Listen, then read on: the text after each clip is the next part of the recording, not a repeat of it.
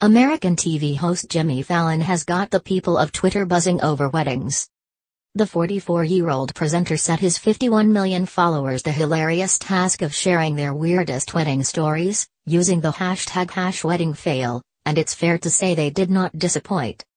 Thousands have joined in with the fun, revealing some incredibly cringe-worthy tales, from brides who were completely upstaged on their big day, to guests who ruined photos and made some bizarre outfit choices.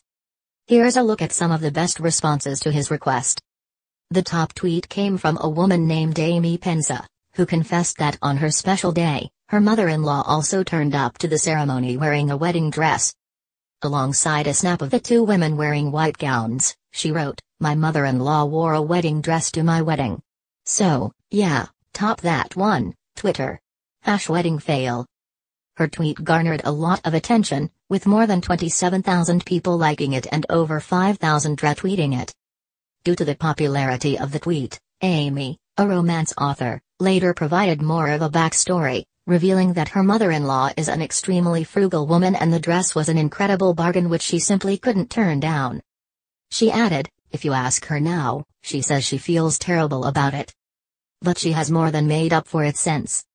Other brilliant tweets included one woman revealing some important advice she was given, but ignored, on the morning of her wedding. "Before my wedding, the best man told me I shouldn't marry his best friend. I never got along with the best man and, of course, got married.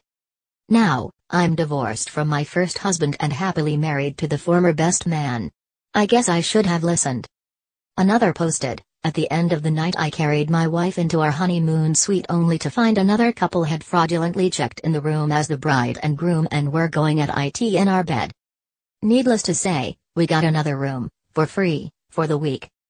A third added, "My mill brought platters of food to my catered wedding reception so their side of the family would have something to eat that they liked."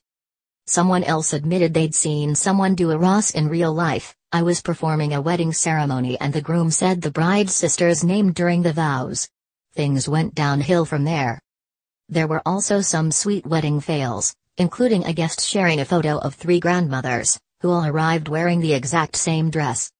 And one which will give you a laugh: "When my brother got married his wife laughed uncontrollably throughout the ceremony because she had just found out that he was wearing Spanx under his tux." Do you have a spectacular wedding fail of your own to share? Send them to us at yourmirror@mirror.co.uk.